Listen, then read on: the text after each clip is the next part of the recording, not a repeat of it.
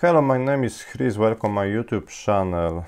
If you're watching this video, you probably have a cryptocurrency miner. Maybe is this miner, ANTMINER S1. It's very old ANTMINER, is first ANTMINER for Bitcoin.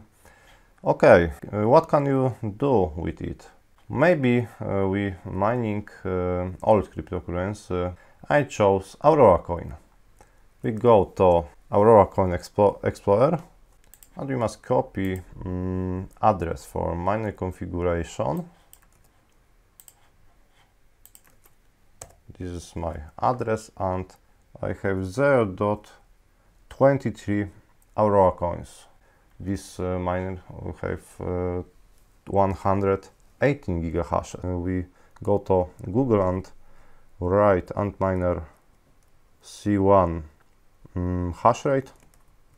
Yes, it's 118 gigahashes, but this ANTMINER have a very big power consumption. It's too much for me. I go to SSH mode, and I underclocking this ANTMINER. My ANTMINER S1 using only 51 gigahashes, but is very cold with this hash rate. It's very cold and it's very quiet. It's good option for me. For experiments is very good. I have 0.24 Aurora coins.